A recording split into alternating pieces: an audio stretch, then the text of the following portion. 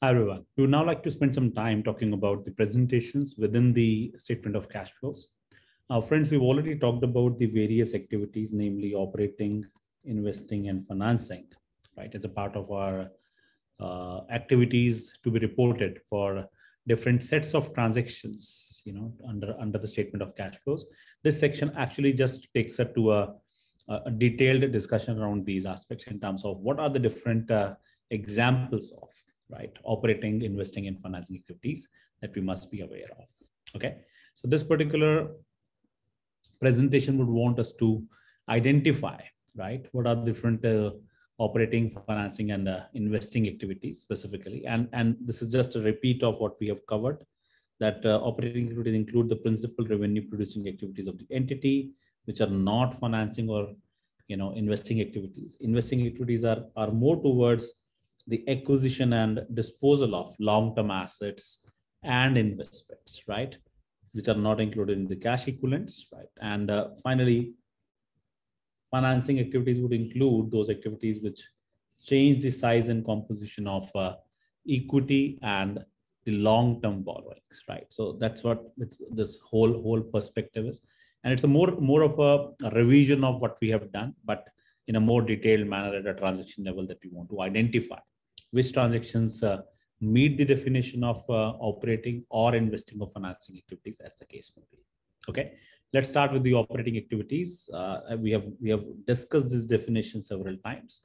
It includes all those activities which are the revenue generating activities of the entity, which would be obviously coming in your statement of profit or loss, wherein the cash is involved. So please always remember, for a statement of cash flows, always look at the movement cash, right? The cash movement is important, which means that if there is, let's say, any non-cash item, right, let's say depreciation, etc., that impacts your profitability, would not be, of course, a part of your statement of cash flows. If there is a change in accrual, right, or a change in a provision, they would impact the profitability again, but they would not impact, for example, the cash flows. And it would apply, by the way, to any kind of an activity, be it operating, financing, investing, as the case may be, right?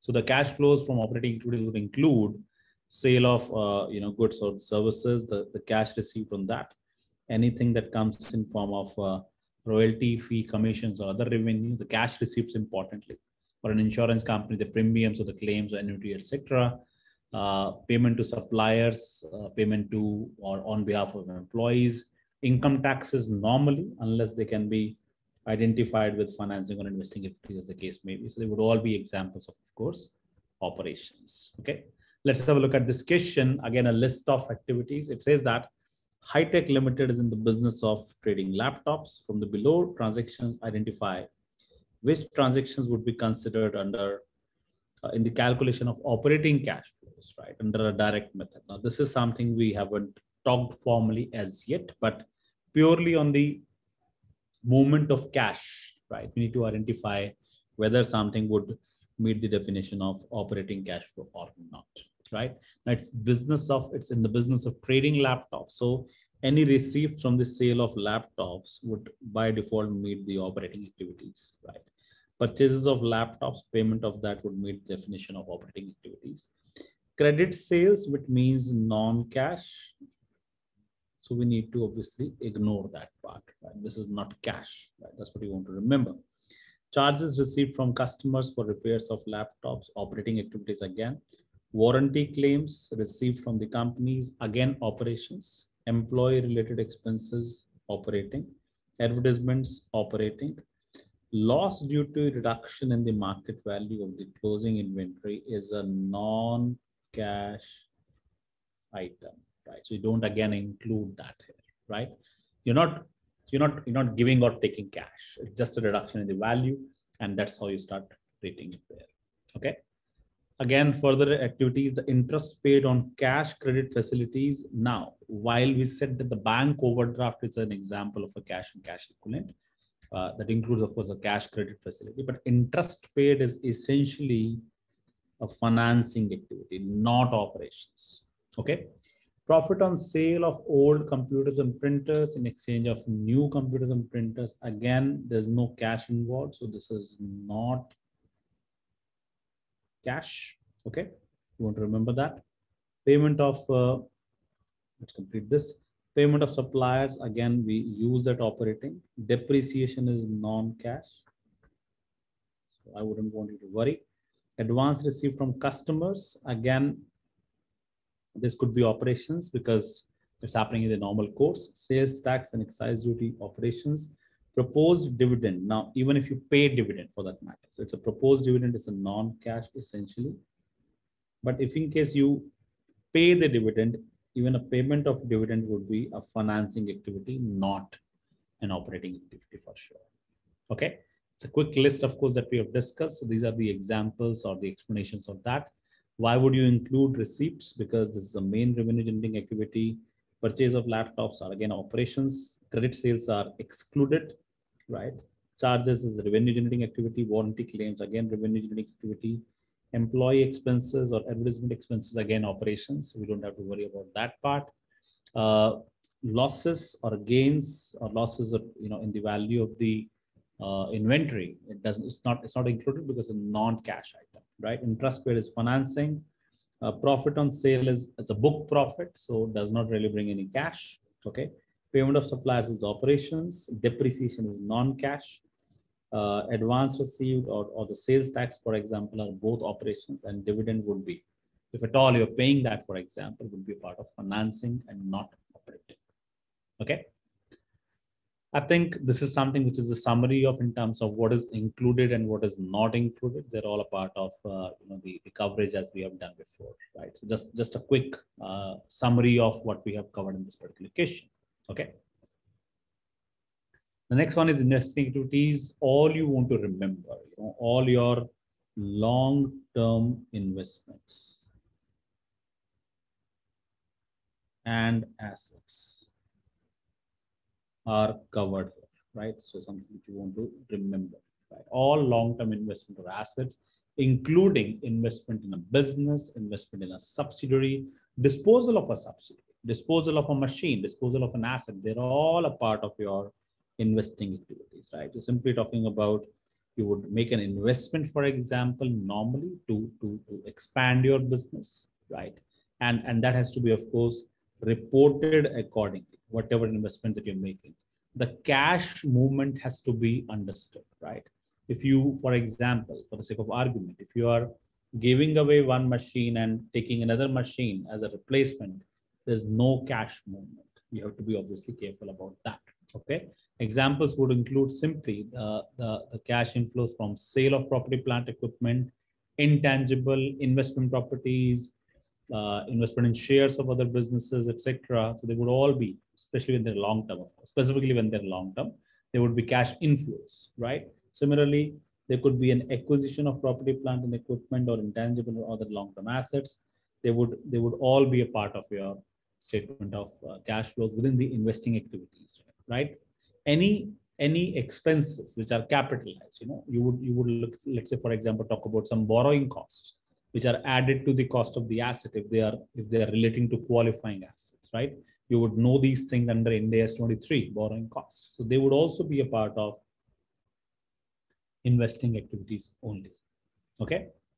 Examples, I think that's what we have discussed. Something which is there. If you are, for example, let's say having some investments in some other businesses and you sell those, they would be part of your inflows. There could be repayments of advances or loans to some other parties. There's an investment, for example. It could also be instances, although typical, there would be some forward contracts or future contracts, etc. When there are from a long-term perspective, other than, let's say, trading or speculation, right? So in these contexts, we will look at, again, investing activities examples.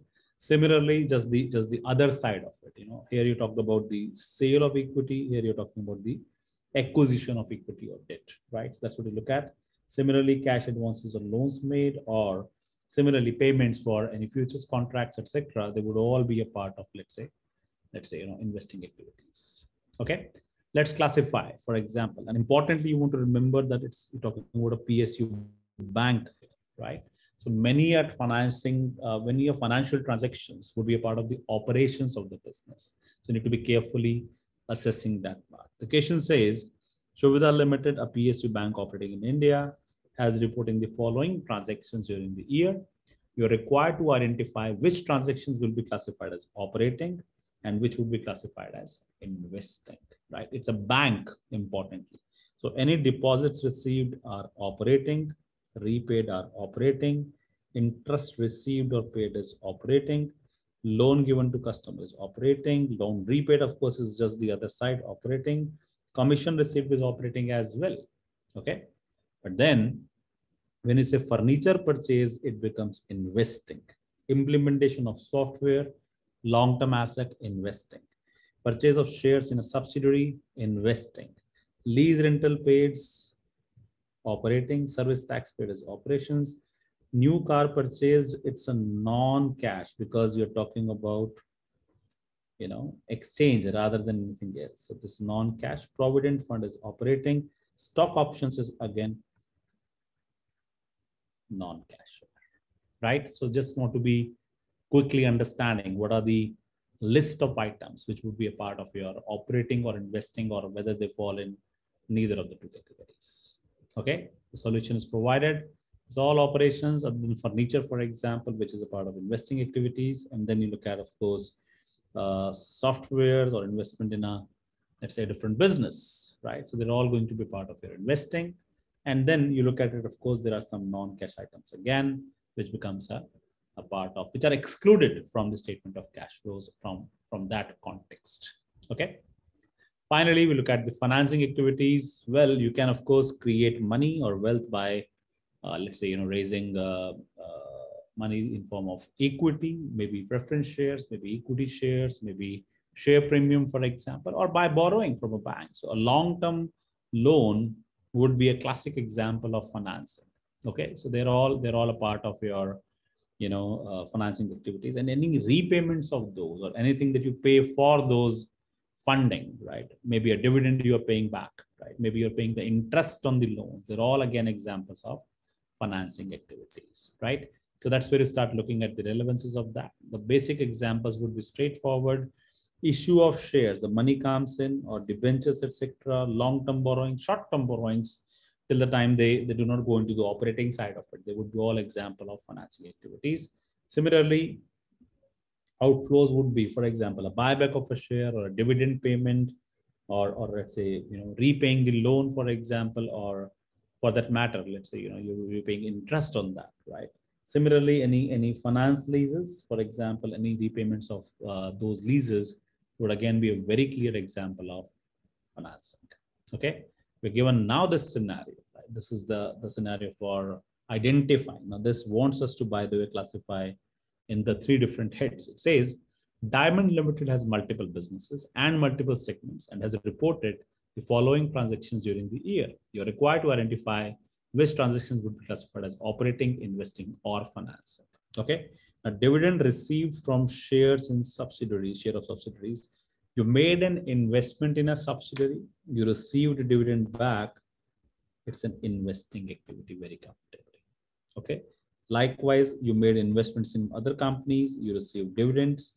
Again, an example of investing activity. Okay. Bonus share issued is a non-cash item, right? You want to remember that. Okay. Purchase of license, you are investing in some long-term assets. Royalty received is in operations. Okay. Issue of preference shares is financing. You are funding your business. Purchase of shares of subsidiary is an investment. That's what you want to remember. Okay. Have a look at the further list. Dividend paid, since you funded your business, you financed your business by issuing shares. Any dividend repayment is a part of financing. Okay. Interest paid on deposits, again, you must have collected money by giving deposits and you're paying interest from that. It becomes a part of financing. Purchase of goodwill, long-term asset, investing. Acquire the assets of a company by issue of shares, very clearly non-cash. Okay. Interim dividends is financing. Again, any dividend is part of finance. Dissolved 100% subsidiary and received the money is an investing activity. Rent received and letting out is not the main business. What do you want to call it? It says rent received from the let out of building and letting out is not the main business.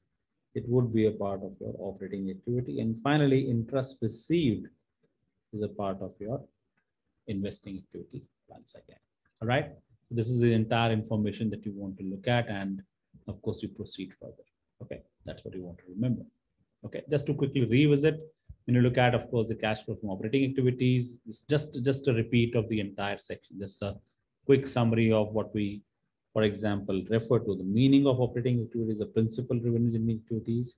Investing activities is all about acquisition, disposal of long-term assets and investments.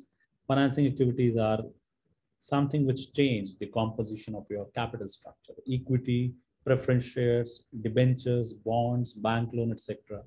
They're all examples of financing activities in this case. All right.